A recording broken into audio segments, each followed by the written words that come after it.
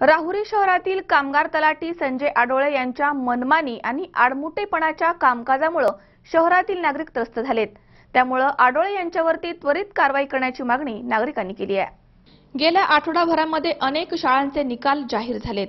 पुढील प्रवेशासाठी तलाठी कामगार यांच्याकडील रहिवासी दाखला, जातीचा दाखला आणि उत्पन्नाच्या दाखल्याची गरज भासते।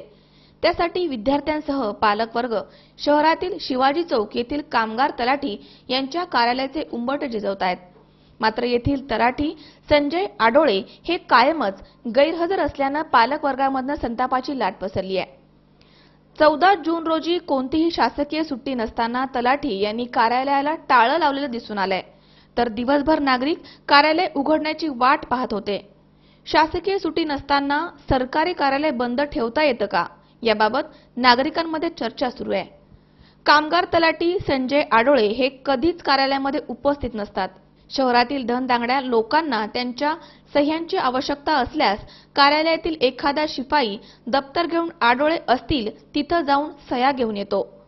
संजय आडोळे यांना फोन केल्यास त्यांचा फोन नेहमीच बंद किंवा कव्हरेज क्षेत्राच्या बाहेर असतो। मात्र काही चेरीमेरी मिळवण्याचं काम असेल तर त्यावेळी आडोळे हे आवर्जून कार्यालयामध्ये उपस्थित राहतात।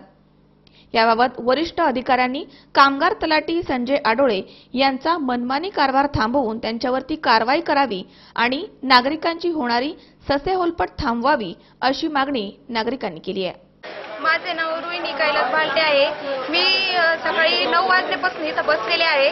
मी नगर इथून आले आहे। मला डेट्स ॲडमिशन घेण्यासाठी इथं कागदपत्रे लागत होते, पण ते काही सकाळपासून इथं आलेच नाही। आम्ही 2-3 वेळेस फोन केले, पण ते म्हणते येतो पण आलेलेच नाही अजून।